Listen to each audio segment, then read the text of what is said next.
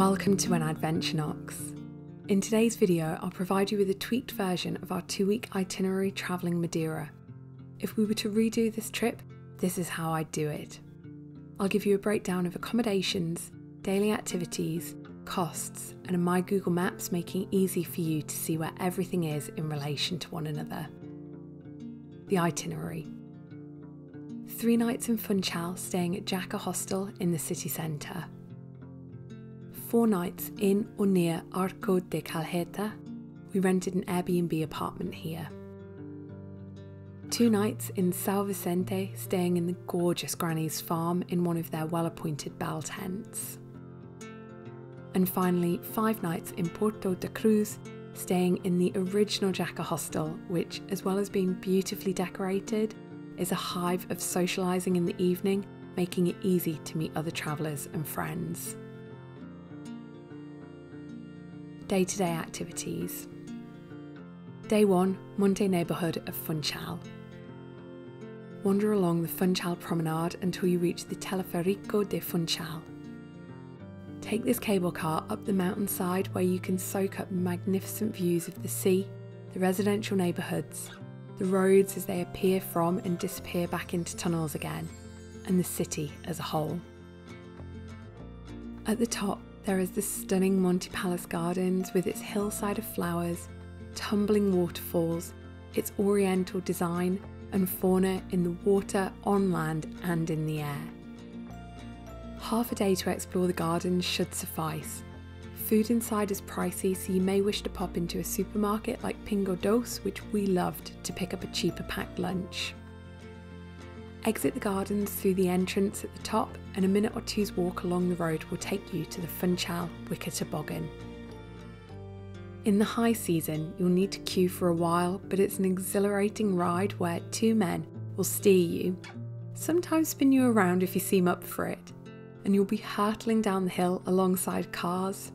There's even one section where you meet a crossroads, and someone will be there stopping traffic for you.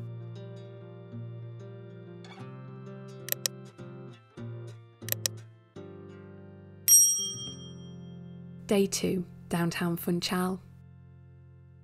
Spend the morning exploring the centre of the capital, either on your own or, like we did, as part of a free walking tour.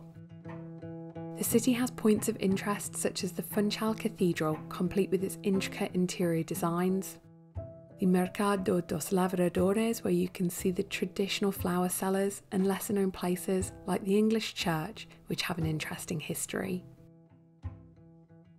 The afternoon can be spent on a food tour.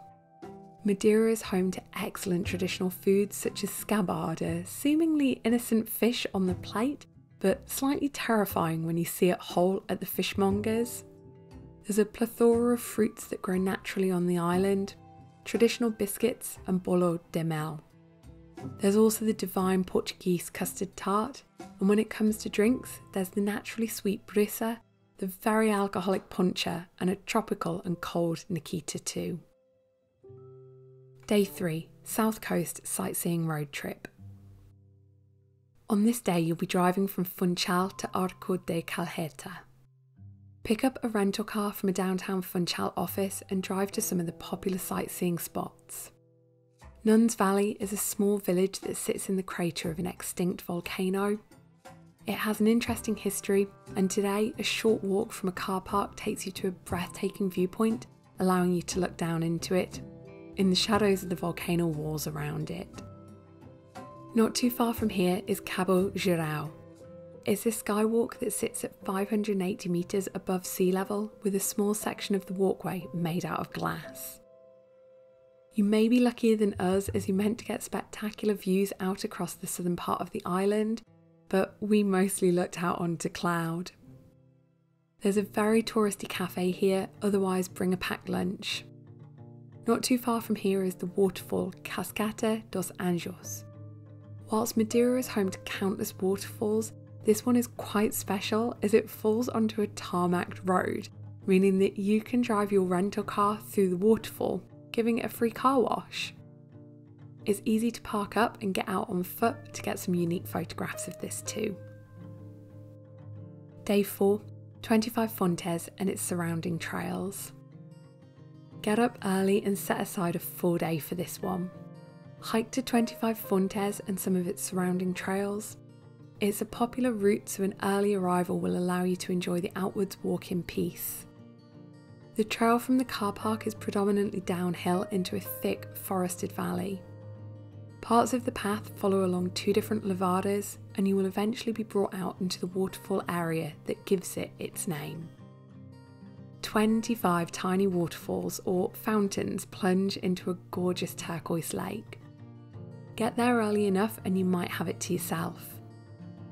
The later it gets, the busier it becomes. As you hike back, take a 1.6 kilometre detour out to the Risco waterfall. It's a 100 metre high vertical waterfall and a sight to behold. If you were able to bring a packed lunch, this is the perfect spot to enjoy it. Otherwise, hold on a bit longer until you reach the Rabasor Cafe. If you're too tuckered out for an afternoon hike, you can either walk back along the tarmacked road or pay a few euros for a minibus to return you to the car park at the top.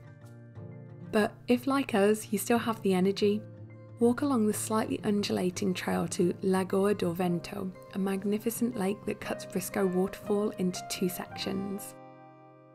From here, the hike back to the car park's elevation is pretty gruelling, with what feels like an almost constant staircase.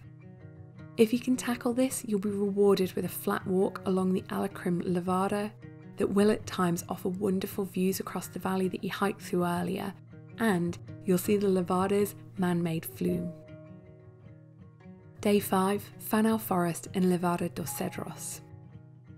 To make up for the strenuous hike the previous day, you can have a lazy start and spend the late morning casually meandering around the Funchal Forest. The name was a bit of a head scratcher for me, as it felt more akin to a field with some trees in it, but there was no getting away from how eerie yet stunning it was. It's a bit of a photographer's dream, and we spent more time here than the average tourist would. There's a few picnic areas, so I'd recommend eating here before moving on to the afternoon's activities, but there's nowhere to purchase food, so bring your own. In the afternoon, drive to the Corral Falso trailhead for the Levada dos Cedros walk. It is minutes down the hill. By starting here, you can skip the few hundred metres of elevation that you tackled by starting at Funchal. For us at least, this trail started off in fog with lots of autumnal orange leaves, despite it being the height of summer. You may get lucky with the viewing platform, we didn't, but the closer to the waterfalls you get, the more tropical it begins to feel. There's a range of waterfalls clustered together, but take it easy as the ground is very slippery. Don't continue uphill after the waterfalls as there's nothing notable to see, instead hike back to the trailhead. Day 6, Levada Nova and Levada Moinho. Most Levada walks act as a there and back, but these 2 Levadas on Madeira are incredibly close to one another, allowing you to create a circular hike. Begin by walking from the free parking spots outside of the Lombarda Church to the Levada Nova. This allows you to get the uphill climb out of the way before the heat of the day comes out. The newer Levada has some impressive drops, but with the railings there's the feeling of safety, allowing you to soak in the views that it affords. There's a slightly long tunnel, so a head torch isn't a bad idea, and it pushes you out into a canyon with one of the prettiest situated waterfalls that I have seen in a long time.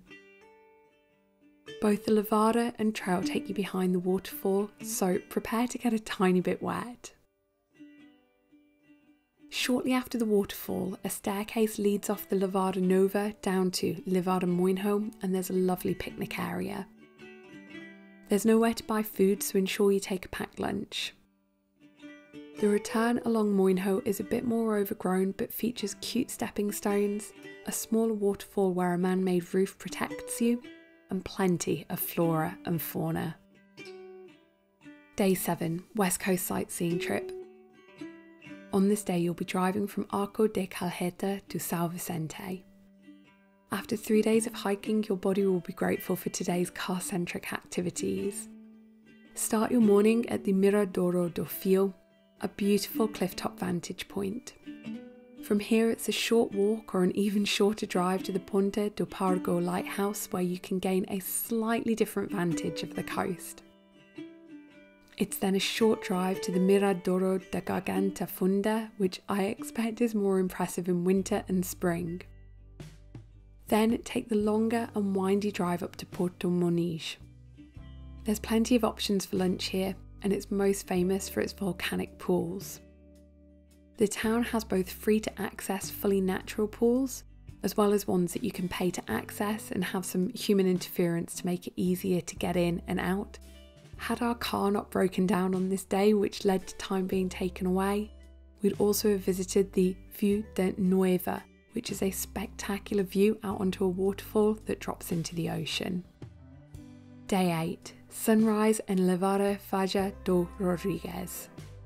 Wake up early and head to Bica da Cana for a secluded sunrise. Pack a breakfast to enjoy as the sun comes up. Whilst Ponte de Sao Lourenco and Pico do Arieiro may get the sunrise attention on the island of Madeira, Bica da Cana throws a real punch with views out onto the highest mountains and a good chance of seeing a cloud inversion, but without the crowds. Next, drive to the Faja do Rodrigues Levada trailhead. It's an easy 8km there and back walk if you stop just before the 1km long tunnel, which you have to bend over for, and what makes it officially a moderate to difficult hike. The trail up to this point shows off gorgeous flora, not one, not two, but 3 different waterfalls at the entrance to the tunnel, and then a couple of other viewpoints out across São Vicente. If you follow our steps and stay at Granny's farm, make lunch here and spend the afternoon relaxing in the pretty and tranquil gardens. Day 9. Santana houses, Balcoes and Boca do Risco. On this day, you'll be driving from São Vicente to Porto da Cruz.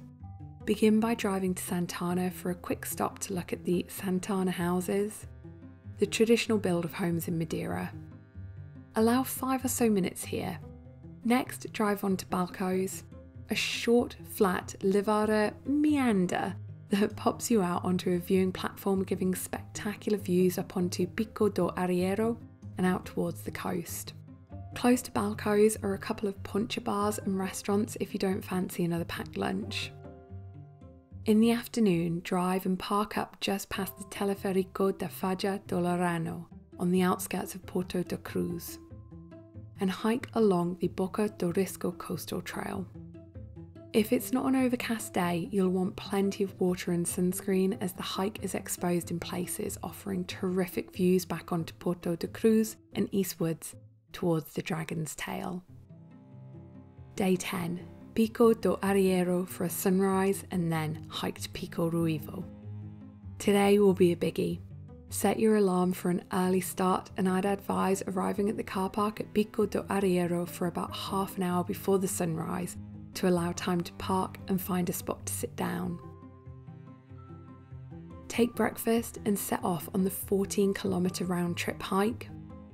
It begins crossing the tops of mountains, and in some sections the width of the path is all there is, with drop-offs on either side. Next, you'll begin the descent. It's 300 metres down on the way out, before being pushed through tunnels which act as both shortcuts and also a welcome cool down if, like us, you're hiking in the summer. You'll be walking through lovely flora, and if you're lucky, you might spot adorable fauna, and the views are unbeatable. Approximately 4 kilometres in, you'll begin the uphill climb.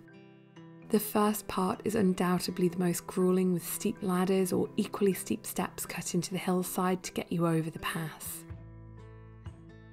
On the other side of the pass, it's still mostly uphill, but the gradient is far more forgiving. 0.3 of a kilometre before the peak, you'll reach a shelter house where you can buy drinks and snacks, though it was heaving in the height of summer. Outside there's a barbecue area where you can fill up with water, and public toilets too. From here the path curves around Pico Ruivo, offering phenomenal views out onto the Pôle de Serra, as well as the north and south coasts of the island. The peak has a trig point and allows you to look back to where you came from. This was an arduous hike in the summer heat, and plenty of protection from the sun, water and food is vital. Day 11, Levada Faja. After the gruelling hike the day before, your body will be grateful for the practically flat, very shaded and relatively short Levada Faja walk. After a lie-in and a lazy start, you could eat lunch in the restaurant at the trailhead. The hike is one of the best for flowers. The variety found at the trailhead far surpasses others, and the wild crocosmias keep appearing many kilometres along the Levada. There's odd breaks in the foliage giving views out onto the densely forest-covered mountains. The trail has playful elements such as stepping stones, optional ladders, and the hike showstopper, the waterfall that you have to walk behind. Day 12, Levada do Caldeirao Verde. Set an early alarm to beat the crowds, as this Levada walk is one of Madeira's most popular. Ensure you have some coins, as this is one of the few trailheads that will charge for parking. The trail starts at the Queimadas Forest Park. It's a chocolate box setting with a coffee shop and a large museum sporting pretty thatched roofs. It's an almost flat 13 kilometres there and back trail to the Caldeirao Verde, or add on another 4.4 kilometres there and back to reach the Caldeirao do Inferno. The trail will take you through the Laura Silva forest, past smaller waterfalls, through long and winding tunnels, so have a flashlight at the ready, and at parts the foliage will thin out, providing sensational views out across the valley. Either take lunch and eat it at the waterfall like we did, or if you hike fast, you could buy food at the coffee shop at the trailhead, and there's paid for toilets here too. Day 13, Punta de Sao Lourenco. Pack your swimmers and a towel into your day pack, and today drive to the trailhead of Punta de Sao Lourenco. It's a 6 kilometre there and back trail to the Sardine House along the recommended trail, though another trail continues behind this for spectacular views out onto the lighthouse if you still have the energy. The paths are well maintained due to the area's popularity, but they are undulating. The peninsula is subjected to northern winds, which, along with a semi-arid climate, have created a very low vegetation and in turn give phenomenal vistas. There are a handful of wild swimming spots along the trail, and in the summer the waters were warm and home to plenty of sea life. The rocky swim areas have helpful ladders, allowing for a safe and easy exit. On our visit, the trailhead had expensive food vans and a portaloo. Lunch can be purchased at the Sardine House, and toilets are located here too. Otherwise, there are plenty of picnic benches for a packed lunch. Day 14, Levada do Castelejo. The trailhead for this hike is minutes in the car from the Jaca Hostel in Porto da Cruz. If you've got a flight later in the day, this is a perfect walk to undertake, as the drive won't take you any further away from the airport, and it's an easy, flat walk, so you won't build up much of a sweat. Unlike the other Levada walks in this itinerary, Levada do Castelejo gets you up, close and personal with the villagers and the homes of locals. You'll see their animals and the crops that they grow in their gardens. Whilst there's plenty of pretty flora to enjoy, it's not as dense as other Levadas, so the trail affords sensational views out onto Eagle Rock and the coastline. Later along the trail, you'll be pushed up into an expansive valley. Much of this next section is not too dissimilar to other trails on this itinerary, finishing with a bouncy suspension bridge. The costs. If you were to structure this trip as suggested, based on the costs of my own trip, it should come to around about £1,300 per person based on 2 people sharing accommodation and transportation costs. For us, the biggest costs were by far the flights, which is to be expected when flying to a popular family holiday destination and peak school holidays, and also the car rental. The latter caught us off guard, and it turns out that since COVID they've struggled to get enough rental cars to supply the demand, so prices are high. To try and offset these costs, we stayed in lower cost lodgings. The accommodations all had cooking facilities, so a mixture of making meals for yourself and eating out will keep the costs lower than eating out every day. Finally, as the trip had a heavy focus on hiking, the activities cost was very low. My Google Maps. The Google map you've seen me using in this video is linked in the description below. Hopefully it will come in handy if planning your own trip. If you found this video helpful or just enjoyable, I'd be most grateful if you consider hitting the like button, as it will help the video spread to others. And if you've not already done so, you may wish to check out my Madeira vlog series, so do feel free to click on the playlist to see more.